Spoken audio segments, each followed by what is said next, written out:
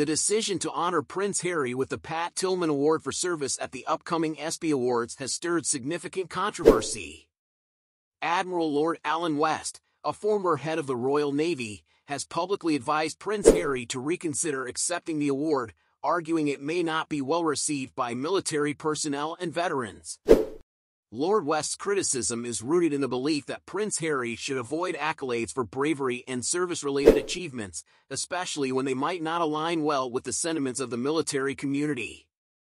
Mary Tillman, mother of the award's namesake, Pat Tillman, expressed her shock and disappointment over Prince Harry being selected for the award without her consultation.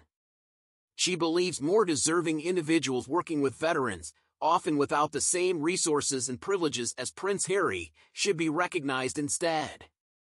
The backlash comes amid Prince Harry's continued efforts to support veterans through the Invictus Games, a cause that has become a central passion for him. Despite his dedication, critics argue that his recent lifestyle and public image have distanced him from the grounded reality of his military past. This criticism highlights a broader perception that Prince Harry and his wife, Meghan Markle, have created a significant amount of public antagonism, particularly in the U.S., which could impact their future endeavors and public image. ESPN defended their decision, emphasizing the positive impact of the Invictus Games on the veteran community and acknowledging that not all award choices are universally supported.